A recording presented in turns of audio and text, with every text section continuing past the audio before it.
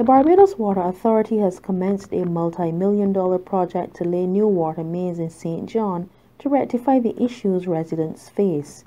Minister of Transport, Works and Water Resources Ian Gooding-Edghill said the residents would benefit from having the most modern mains and facility that would reach St. Joseph, St. Thomas and St. Andrew.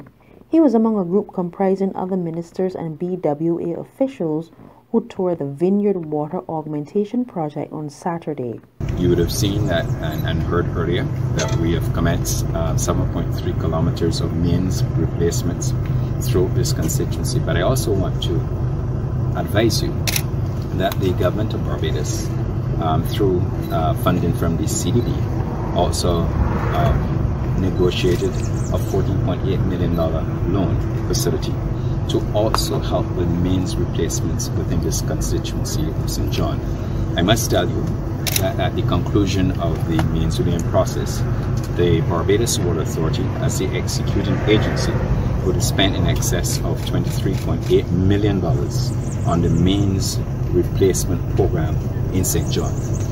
The people of St. John and certainly St. Joseph will have better water access. And not taken away from the Barbados Water Authority, but they have better water access as a result of the significant capital expenditure that we have made available in this area. Officials said a reservoir will be built at Mount Pleasant, and Deputy Chairman of the BWA, Philip Lewis, said this was among a series of projects that would fix water issues on the island.